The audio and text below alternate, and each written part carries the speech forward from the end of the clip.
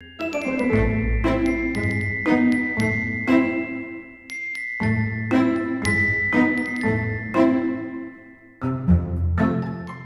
this is my inspiration for today.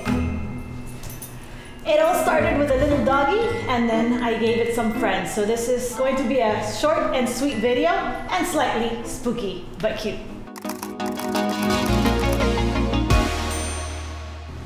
Alright, so the first thing I did is I used my modeling chocolate and I shaped the head of the puppy. Give it a little snout, and with my tool, I gave it a little indentation for the eyes as well. I set it aside so that it sets. And next, I have some orange fondant and I am going to shape it into a pumpkin. So make a big ball at first, and then with this tool, I created the little lines around the pumpkin. That's it. Now we put the head of the puppy on top of the pumpkin, and now it's time for paws. A little bit of modeling chocolate, and then give it a few lines at the bottom so that it looks like the puppy's toes. I made an indentation on the pumpkin with my tool so that I can place those paws, those legs on it, and then I make some back legs the same way as I made the front legs, and a little tail. That's it. Now it's time to give it some ears, which is just two little flat pieces on each side. And then the finishing touches, which are the cutest parts, is we're gonna make up little eyes, a little nose, the triangular nose so that it looks like a puppy nose, and then a little hat.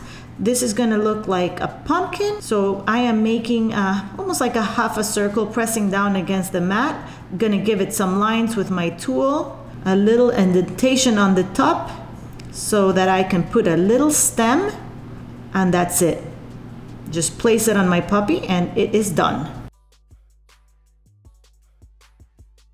Okay, so this puppy is so cute that I figured he needs some friends. So I did pretty much the same exact thing, and I made a cat with some yellow almond eyes.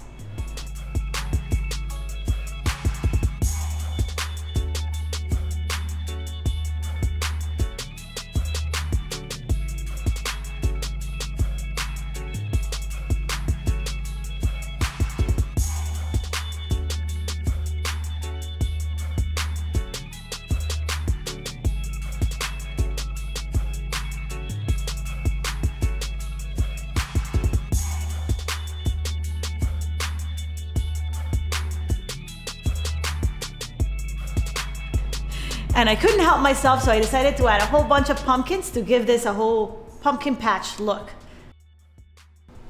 That's it. The pet pumpkin family, short and sweet. I hope you guys enjoyed watching it. If you do like watching my videos, please don't forget to like them because it really helps me out. And I will go bake some cupcakes so I can put these little guys on top of them. I'll see you guys next week. Bye.